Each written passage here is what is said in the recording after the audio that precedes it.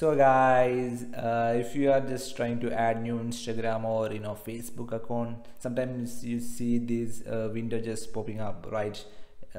Basically saying that choose a Instagram account or Facebook account shared with a Google Smart Lock, right? So if you want to, and there are a lot of password accounts and passwords there, and if you want to remove those, that's a simple way to do it.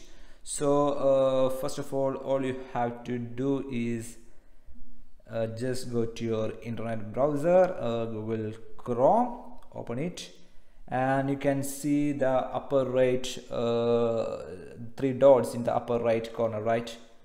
Just click it, and from there you can see the settings option there, right? Just click it, and there you can see you are actually logged in with some account. So, and you can see here the password options, right? So just click that, and here you can see all the basically all the Instagram or Facebook account you are actually signed in with.